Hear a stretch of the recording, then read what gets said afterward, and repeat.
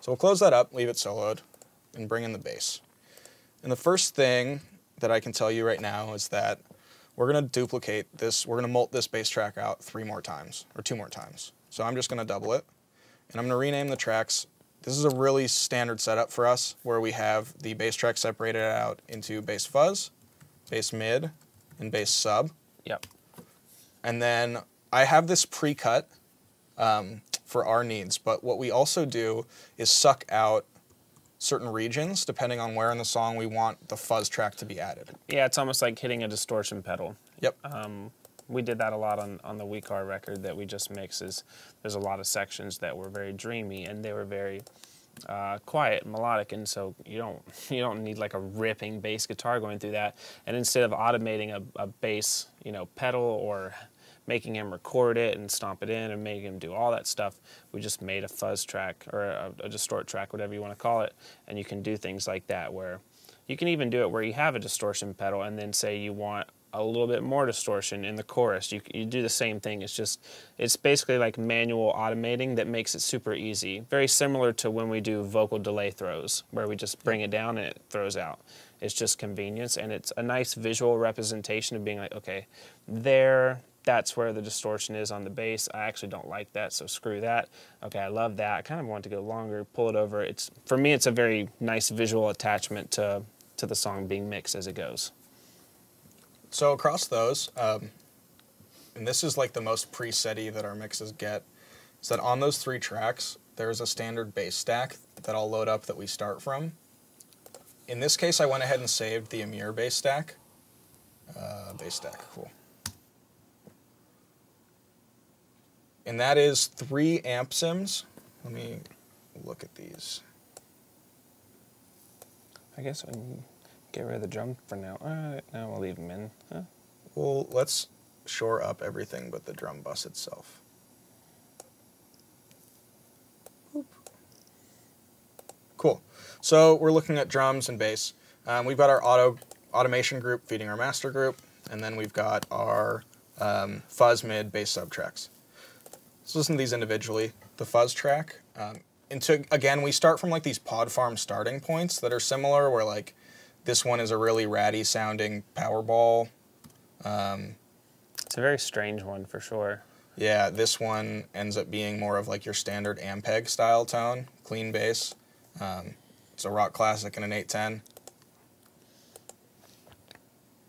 And then the bass sub track, I think is the 810 again. It's just it's just a sub with no cab. Sub dub. So it's literally just like similar to having like just a trillion sub under it. Yep. And we comp the hell out of that. Yeah, so for me I always struggled with getting a bass tone that had the low end I wanted with that notation. Like I think it's important that a bass guitar has melody in it if possible, and that comes from the mid lows to the mid highs, and that's the hardest part in my opinion. And then also I wanted the distortion to be exactly how I wanted it, and it was really tough for me to dial those in. So looking at plenty of other people that did this, that made the most sense to me. So it's almost like we multi-band EQ'd our bass into the high end is distortion, the mid range is like for the notation and the melody, and then the sub is just low end. But I'm using different amps to achieve all that to have one good bass tone. So let's listen to the fuzz track on its own.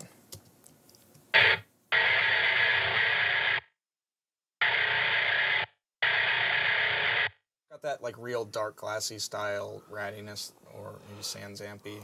Just sounds kind of shitty. Sounds abrasive. Yeah, it sounds angry. Our mid-tone.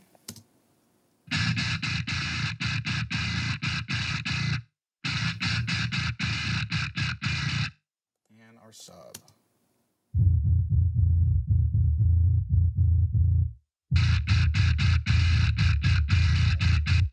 Could you go into the specific pod farm settings more? Yeah, absolutely. Cool.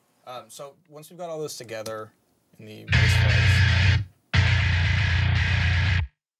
huge. And it's also because of Josh's hand. Yes. Like Josh's hand makes every instrument he's touched sound mad. So like, I couldn't play that bass and make it sound like that. No. It comes from practicing your instrument. So, you know, sometimes if you want the right tone, you got to have the right person playing it. Yeah.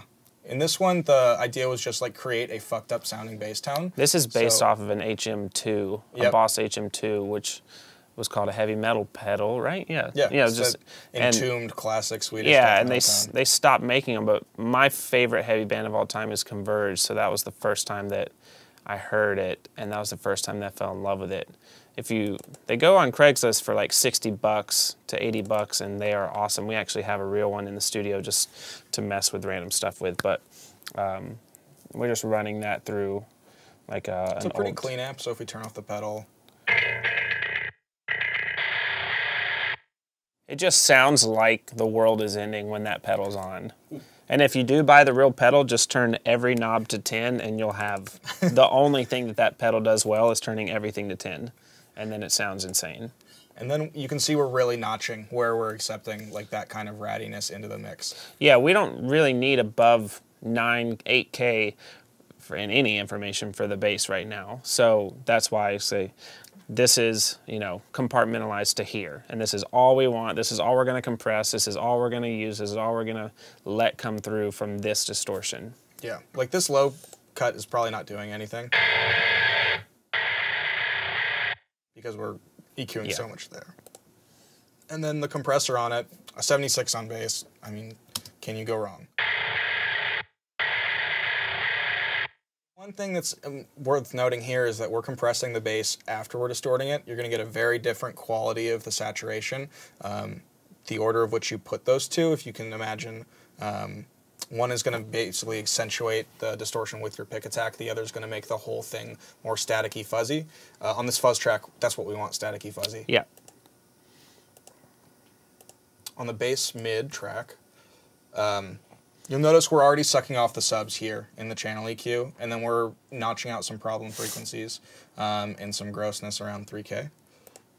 If we open that up, we've got our SVT Classic head and an 8x10 with a 47.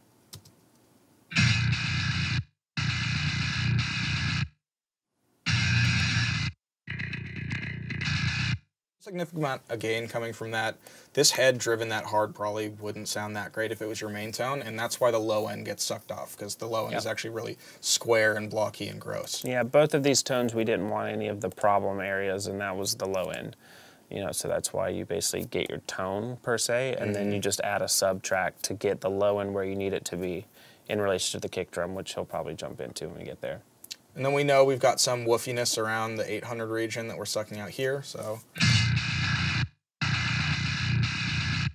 And the top end just needs a little more. Yeah, what's so funny about, it's not funny, but what's great is that the bass and the guitar, when you'll hear, that's just the first instance that we've touched that shows the marriage of the bass and the guitar. They get blurred on this record because it's just Josh playing everything. So the goal was to just make it sound like one power instrument, and that simple EQ adjustment you would never do if you wanted separation between the guitar and bass.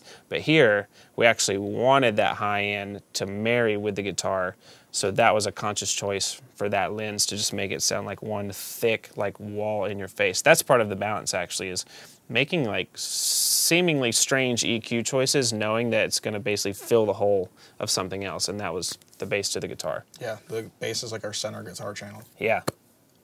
On the sub-low one, let's just look at this pod farm one. Can't tell anything if we've got the low end cut that much.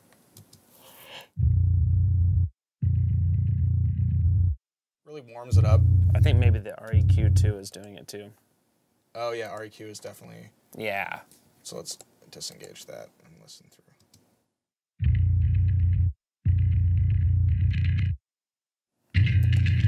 Yeah. So we're just sucking off like extreme frequencies there.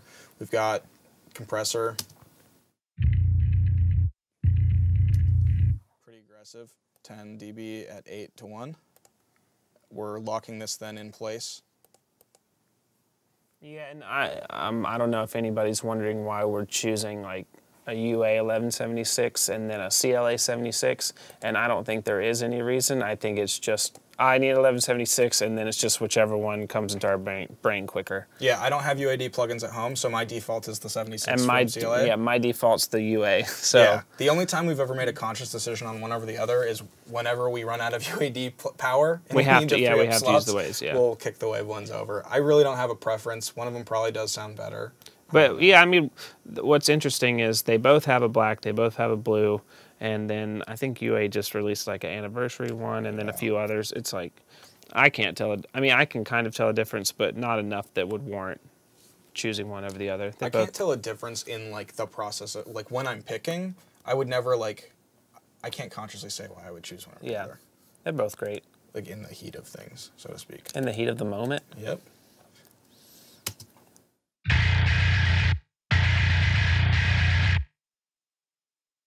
Shout out. So yeah, in our bass bus now, we've got this REQ that's giving us a little more low pass, high pass. Let's find out what this thing does. Let's find out what Sonic Q does.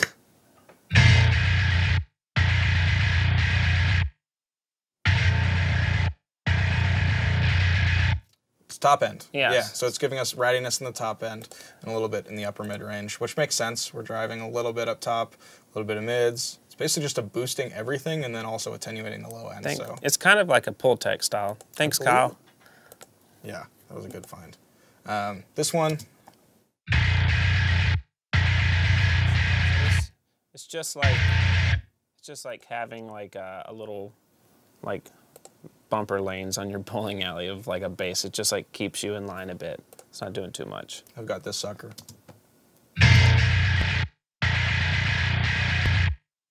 That does it. That's all our consistency on the floor. That was also a really hard thing for me early on, was trying to find low end that was consistent, and that plugin really helped me a lot. So if you don't use that plugin, I would definitely recommend messing with it. What is this limiter doing? This limiter is on there specifically because when the fuzz track gets added, it's a little bit chaotic. So it's just to keep it from going over that. Yeah. Can you show us the difference? Yeah. Like what you mean by chaotic? Oh yeah, so if I move this, you'll notice the fuzz region is in view.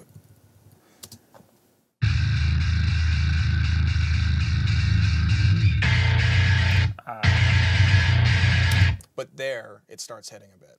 Yeah. Yeah. Can you turn it off and on? Let's see this.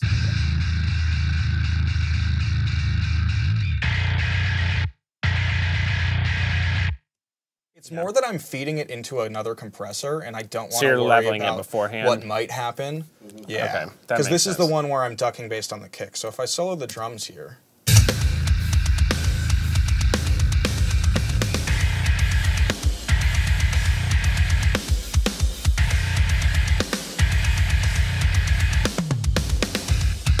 See this band move with no bass playing, and that's the kick drum. It's just feeding off the kick drum, it's ducking a little bit, and that really, really, really clears things up. So the last thing we've got on the bass bus is this little bit of notching again, a little more beach bally.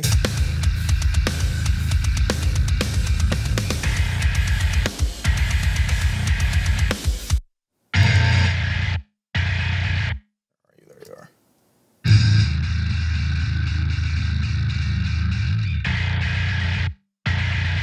Some woofiness in here. Yeah. So I'm going back and cutting that out. Yeah. And that's our rhythm section.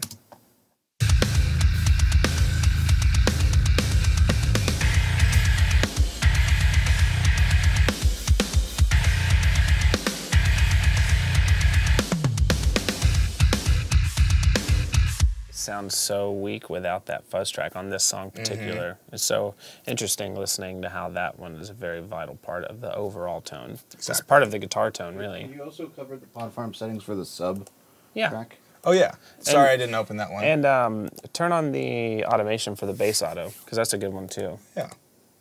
Yeah, so we kicked that one on. Do I have anything else automated on here? No. Cool. Bass sub track. Sorry for not explaining that. Line 6 has this one amp called a sub drop, Sub-dub. Sub-dub, sorry. Wubba-lub-dub, sub-dub. Yeah. Right? Yeah. This one just really rounds out top end, low end, and we don't have a cabinet on it. Yeah, because So- we don't want any articulation. Yeah. Oh, other thing worth mentioning is the bass was tracked through our Avalon DI. And That was a great tool. purchase. So the Avalon DI, my friend Dan Corniff actually told me that I don't remember if I was there for Motionless or if we were catching up. Anyways, he said that the Avalon DI is basically like 5 DIs in one, because there's a tone knob that it's far left means it's off. It doesn't do anything, and as you turn, if you get the guide or you can Google it, you can look at what they do. And so some of them are like pre-cutting. So I think 2 is the one that we usually use for bass because it's cutting a lot of the stuff that we would... 200, 300 range. Yeah, it's cutting a lot of that like woofiness that you don't want to have a bass guitar anyways, and it's kind of scooping it a bit, which is great. And then if you turn it over to 5 and 6, it's actually high passing the low end a bit, which is great for rhythm guitars. It's great for synth sometimes if you just want it to be like a loud, like in your face lead. So the Avalon DI, I think I bought it used off of Craigslist for like $400, and it's crazy how much it can shape your DI when it goes in.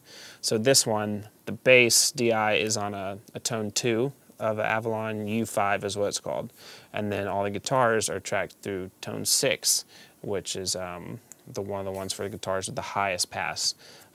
So that's a really instrumental tool actually that we use all the time, because we're always tracking DIs first and then reamping later, whether it be this record, Motionless in White, anything that we've done, it's going through that first, and that really helps just give you a head start on the tones that you're after. And again, it's these incremental decisions that you're making that are going to add up. Yeah, and it's not like they make or break, it's just that they build.